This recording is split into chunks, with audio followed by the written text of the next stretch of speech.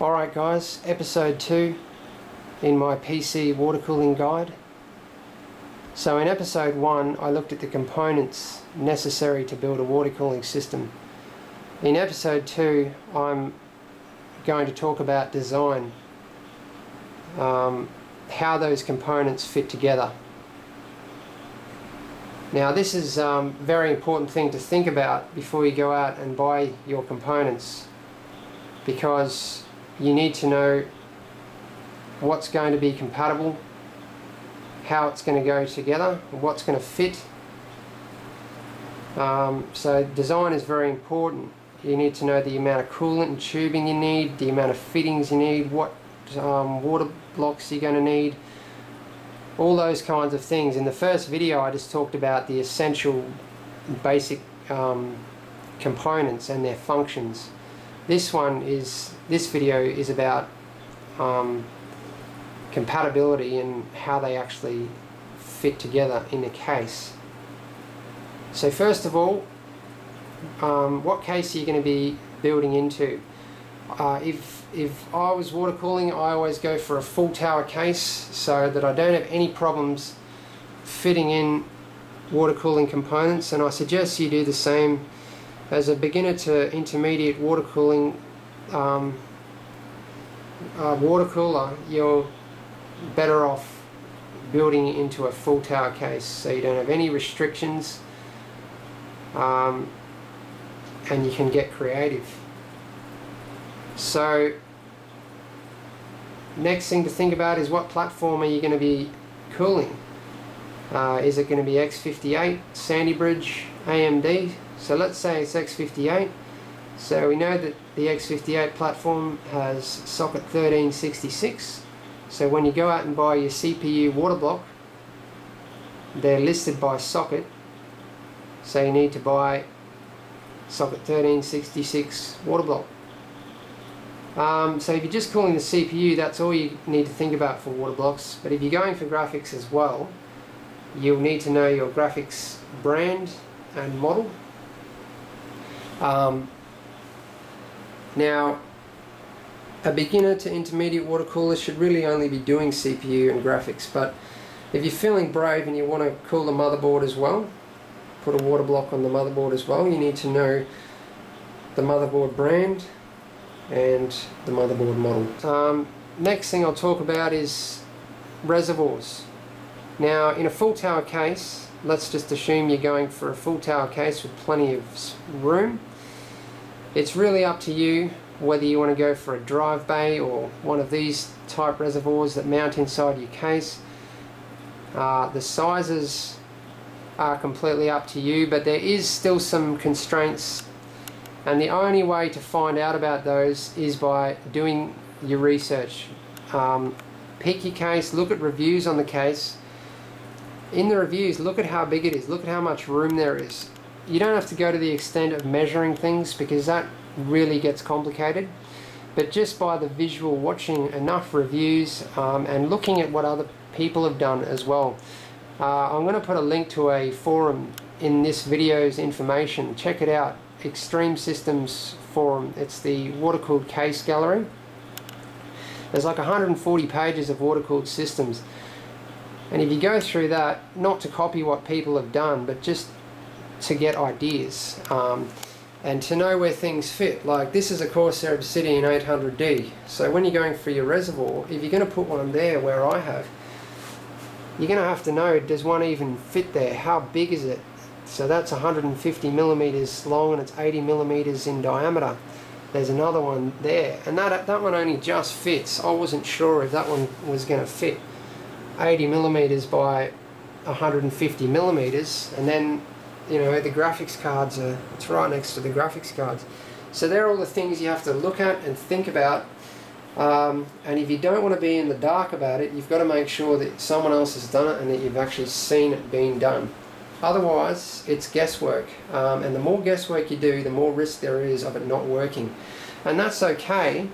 But you have to be ready to spend more money if it doesn't work, if it doesn't fit. You know, if you get all these parts and they don't fit in the case and they don't fit together, then you're going to have to change your design and you're going to have to go out possibly and buy more parts parts that do fit and that do work. So it's a bit of trial and error unless you do what you've seen other people do. Not, as I said, not copying, but just learning what fits where and getting ideas. So that's how you think about your reservoirs. Now pumps is similar to reservoirs. Does it fit? And also you've got to consider the performance, which I talked about in episode 1. How many components are you cooling? So the less components, the smaller the pump can be, the more components, the bigger the pump has to be. So with the amount of components I'm cooling in this system, I had to go for these big Swiftech MCP 655s. You're better off just buying the best, the biggest and the best from the start, and then you've got plenty of headroom for upgrades. That's why you build in a full tower case. There's plenty of reasons to build in a nice big case. Okay, so as you can see, I've got my pumps at the very bottom of the loop, and above them is the reservoir. Now this is a strict rule of water cooling. The reservoir must be above the pump, and you're better off if the pump is at the bottom for draining purposes and for priming and bleeding purposes, for getting the air out of the loop as well. Okay, so I'll just show you each of my loops. So coolant starts at the reservoir, goes down to the pump, gets blown up into the motherboard, comes out there, goes up into the rear radiator, which is a Feather quad exchanger, so it's got 4 120mm fans. It comes out of the rear radiator and goes into the top graphics card, then it goes into the second graphics card, then it goes into the third graphics card, and then it comes out and goes back to the reservoir. So that's the GPU and motherboard loop. This is the CPU loop. Reservoir, pump, CPU, up into the radiator, which is a 360mm triple 120mm fan Feather exchanger. Then it goes back into the top of the reservoir. So what have we covered? Water blocks, reservoirs and pumps. Radiators. How many components are you going to be cooling? How much overclocking are you going to be doing? And how much heat do these components generate? So I can't go through all this at the moment because we're going to be here all day. You're going to have to do a little bit of research. I'll give you some basic guidelines for an X58. If you want some overclocking headroom, even if you're cooling just the CPU, I would be going for a 360mm radiator, a triple radiator. If you're going to be cooling X58 and graphics, you'll still get away, like single graphics, you'll still get away with the triple radiator. If you're going SLI or CrossfireX, you are going to need more than a triple radiator. So if you're doing CPU and more than one card, you're going to need more than a triple. And that's when things get really complicated, because you've got to find another place to mount a radiator. So the more components you're going to be cooling, the more radiator capacity you need. So moving on to fittings, as I said, there's 2 different fittings you can choose from: compression fittings and barb fittings. Whichever ones you go for, you have to think about the amount, the points of contact. Now this is something that you're going to have to probably either think about in your head. If you're Einstein, you can draw it all out in your head, but what I recommend is doing a picture. Sorry, I've just got to get it up on the screen here. This is a simple picture that I did for this system that I was just showing you to figure out where my tubing was going to go, where the reservoirs were going to sit, where everything, where I was going to put everything in the case, and the direction of the flow. So that's something you need to do, and from that you can figure out what fittings you're going to need and how many of them, and also vaguely how much tubing you're going to need. But tubing is the next thing. If I were you, for a simple system, you just buy about 12 probably 12 foot, 3 meters, and then you've got heaps. Tubing is cheap, just buy heaps of it. Then you can afford to make mistake. Coolant also go overkill. It is quite expensive though. For that CPU loop I've used about 1 litre. For the graphics loop I've used like 2 litres or something, because remember, it's got to fill the entire radiator, all the tubing, all the water blocks, the pump, the reservoir. It's a lot of coolant.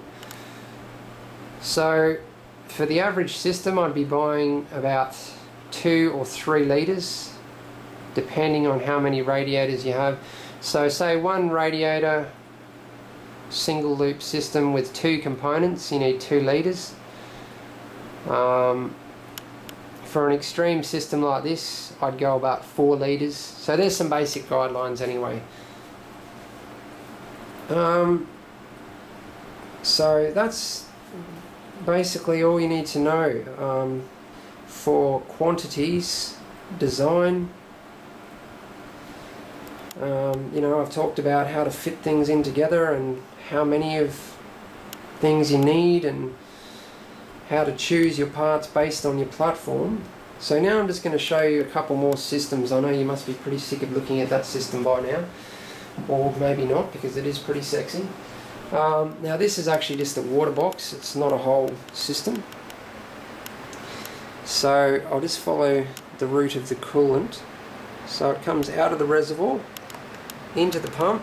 There's dual pumps, so it goes out of the first pump into the second pump, then it goes out of the water box into the CPU, back out of the CPU, and then it goes into the first radiator, and then out of the first radiator into the second radiator, out of the second radiator into the third, into the third radiator, and then back to the reservoir. So that's how that system works, and that's 3 triple radiators. So that's 9 120mm fans all up. 2 Swiftech MCP655s, which is total overkill. But I thought this water box can basically cool anything. I mean, 3 triple radiators and dual pumps. Beautiful cylinder reservoir from Danger Den. That's the radiator reservoir that actually bolts onto the radiator. Yeah, I wanted to overcool so I can pretty much plug this water box into absolutely anything. And seriously, that thing would cool that entire system on its own. Like all of the components in that system could be cooled by that water box. I'll just show you one more system and then I've got to wrap this up because it's a pretty long video. So this is in a Cooler Master H Afx.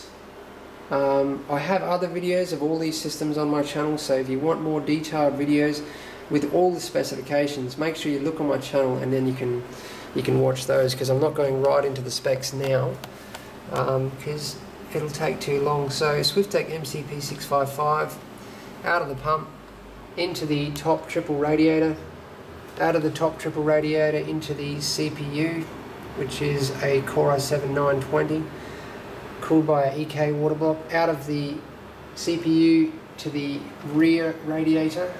Now that radiator has to be mounted on the outside because it's a Feather Exchanger Monster Light and it has 3 140mm fans. So out of that into the top graphics card, 5970 Crossfire X, dual XFX Black Editions in here. So it goes out of the first card into the second card, back to the reservoir and then back to the pump. So I've strategically placed quick disconnects so I can easily pull this system apart and drain the loops. That's something else to consider in your design. If you want to make the loops easy to drain, use quick disconnects, or place your tubing so that you can drain it, because one day you are going to have to pull it apart. Alright, I really better stop there. I hope you enjoyed the video and I hope I covered everything about design. Thanks for watching, guys.